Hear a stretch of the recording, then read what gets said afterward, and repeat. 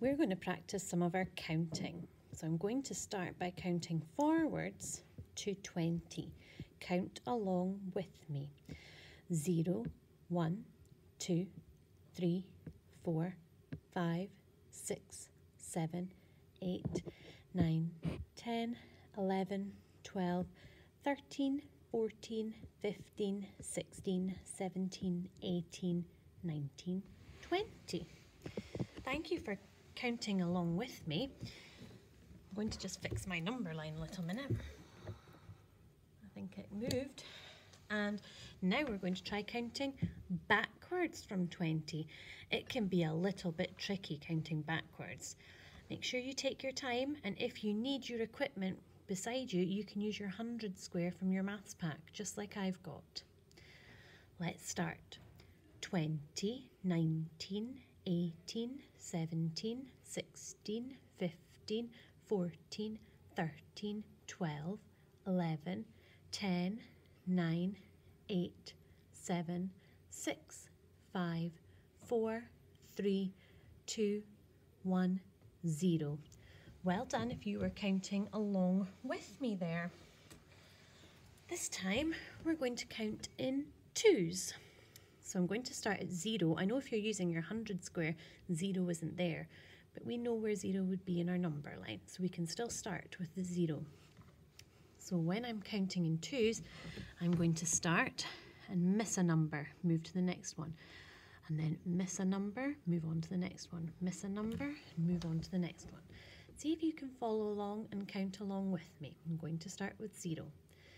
0, 2, 4, 6, 8, 10, 12, 14, 16, 18, 20. Well done if you were following along with that. Now we're going to count in fives, and we're going to go all the way up to 50. I'm going to move this number line because my 100 square, you can see it goes up to 100. This is what we're going to use for counting in fives. So again, I can start with my 0.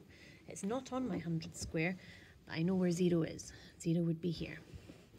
So I'm going to start with 5, 10, 15, 20, 25, 30, 35, 40, 45, 50. You can keep going. You can use your 100 square and keep going all the way up to 100. I wonder if you noticed a pattern when we were counting in fives. Have a think. What do the numbers end in when we count in fives? There's only 2 numbers that are the same at the end when we are counting in fives. Can you work out what they are? Tell an adult if you have worked it out. Now we're going to count in tens. Here we go. We've got 10, 20, 30, 40, 50, 60, 70, 80, 90, 100. Well done. You have done really well if you were counting along with me. If you haven't been counting along with me, you've still got that 100 square in your maths packs, so you can do it on your own. Or you can watch this video again and count along with me the next time. I've been using my number lines and my 100 square to help me. But what I'd really like you to practice doing is counting forwards and backwards to 20 or 30 or even more without missing out any numbers. Sometimes we found that a little bit tricky when we were in class, when we were counting backwards. Saying it out loud often and repeating it over and over will really help us to remember. Let's have a go again, without a number line this time, of counting up to 20 and back down from 20. 0, 1, 2, 3, 4, 5, 6, 7, 8, 9, 10, 11, 12, 13, 14, 15, 16, 17, 18, 19, 20. And backwards, 20, 19, 18, 17, 16, 15, 14, 13, 12, 11, 10, 9, 8, 7, 6, 5, 4, 3, 2, 1, 0. Well done, everyone. The next thing we're going to look at is some of the sheets that are in your packs. You'll have noticed that you're doing some double work this time. So we are adding two numbers the same. So 1 add 1 is the same. Number 1 and number 1. So if we add 1 and 1, what number does that make? 1, 1, 1, 2. So we would write our answer on the line. Then we've got 2. So if we're adding the same number, we've got 2 add 2. I've got my 2 dice, 2 dice. So what does 2 add 2 make? 1, 2, 3, 4. That makes 4. I'm only going to do the next one with you, and then you're going to try the rest on your own. Here I've got 3 add 3. 1, 2, 3, 4, 5, 6. I had 2, 4, 6. I wonder if you can work out what counting pattern that is. We have given you a few double sheets that are similar. Have a go of doing these sheets and see how you get on. We need to learn our doubles so that when we ask you when you come back to school, what is 4 add 4, you will be really confident with your answer. Have a go and see how you get on. We've also given you some missing number sheets. You can use your number line or your 100 square if you really need to. Have a go and see if you can count. If we start at 1, what should be on this shirt here? Then we've got 3, 4, 5. What should be here? 7, 9. See if you can work out what the missing numbers are and write them in. You might find that we have put in a few sheets with missing numbers. I know that there is a ladder sheet as well. Have a go and see how you get on. We have added in some different sheets. You might need to cut and stick in this one. So this time we are looking at ways to make the number 4. How many different ways can we make 4? Here's one hill, here's another hill. How many dinosaurs can we have in a picture to make 4?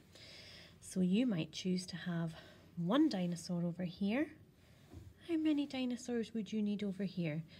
So if I use 1 on this side, how many would need to go on this side?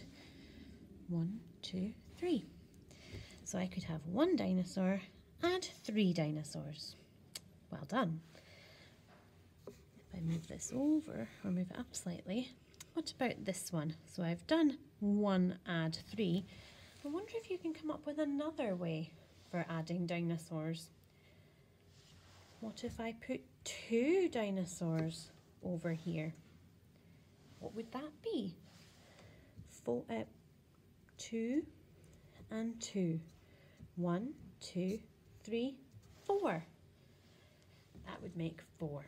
That's one of your activity sheets. This one is similar. It's ways to make 5. So here we've got 2 add 3 makes 5. 2 here and 3 here. They're separated with a little line so that we know that there's 2 on this side and 3 on this side. See if you can have a go to fill out the other 3 boxes, and then the same thing down here with a coat hanger and pegs. There's 3 pegs on this side, 2 pegs on this side. 3 add 2 make 5. And again, you've got the hangers here. You need to put on the pegs. Not the same as this one. Can you think of 3 other ways to make 5? Here are some more addition facts to 5. So we have got to match the apples to the trees. One of them has been done for you. 1 and 0 makes 1. I wonder what 2 and 2 makes. 1, 2, 3, 4. I would draw an arrow down to number 4, or a line down to number 4. And another addition sheet is ways to make 10. The first one has been done for you. So this is all about colouring in. There's 1, 2, 3, 4, 5, 6, 7, 8, 9 boxes being shaded in, and 1 is left blank. 9 coloured and 1 blank makes 10. And this can be written the same, just the opposite way around. 1 blank and 9 coloured make 10. Can you do something different for the other 3 examples? So 9 and 1's been done for you. What else can you do? You can always use your Numicon to help you if you need to. This time, talking about Numicon, we've given you a little challenge. We've got missing numbers. So the answer is 5. Remember, this is our equals sign. So my answer is 5. I've got my 5 Numicon here. I don't know if you'll be able to see it very well. I might move my sheet down a little bit and do it at the top. Here is my 5 Numicon. It says at the beginning, I've got 2 add something equals 5. So I know it has a 2. I've got my 2 Numicon. I'm going to lie that down on top of my 5.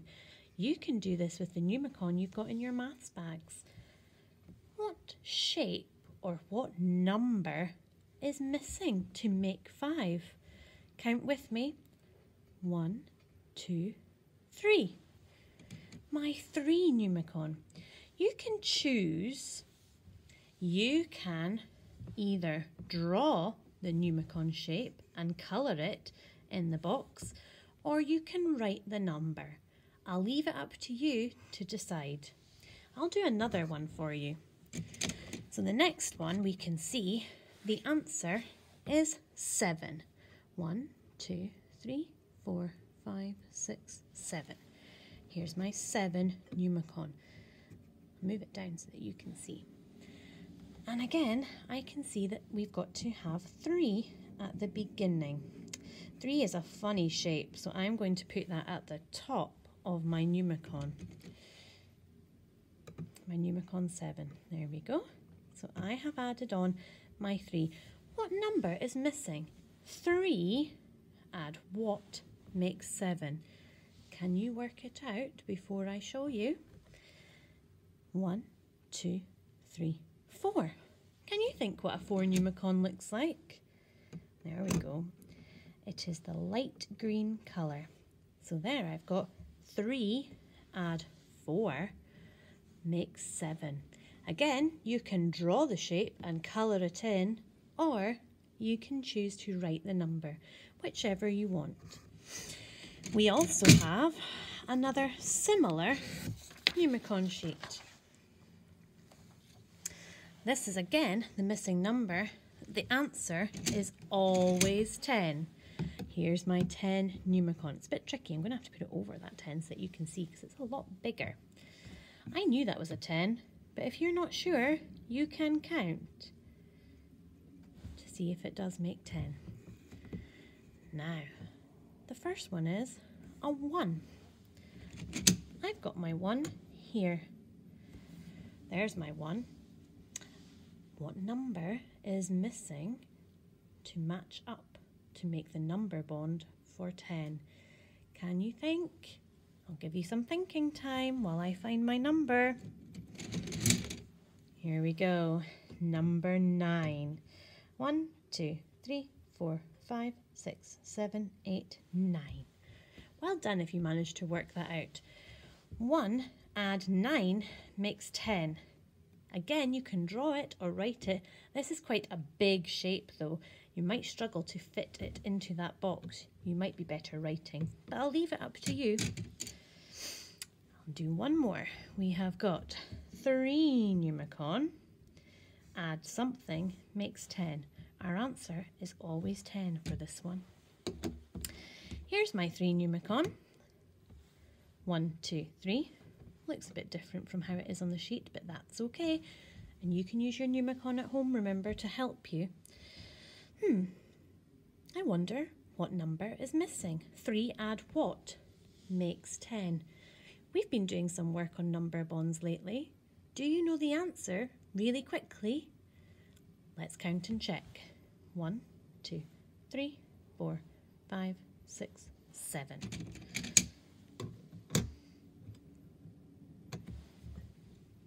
Well done. Again, you can either draw the shape or you can write the number. Good luck. Finally, we have given you a double sheet to play. It's a board game.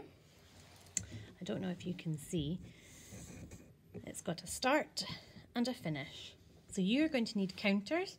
You're going to need to play with somebody in your family, and you'll also need a dice. We're going to follow the track all the way round till we get back to school. So here's our bus and here's the school. You have got to try and work out what the doubles are as you move round the board. I wonder if we can be really successful with this. Have a go. If you're not sure if you've got counters or dice, maybe you could borrow from another board game that you might have in your house. You don't even need to have counters. You could use anything just to make sure that you know you've got 2 items so that you can move around the board with somebody in your house. It might be if you've got different colours of pasta, you could use that. You might have cubes or Lego bricks, anything you want, but you will need a dice so you know how many spaces to move.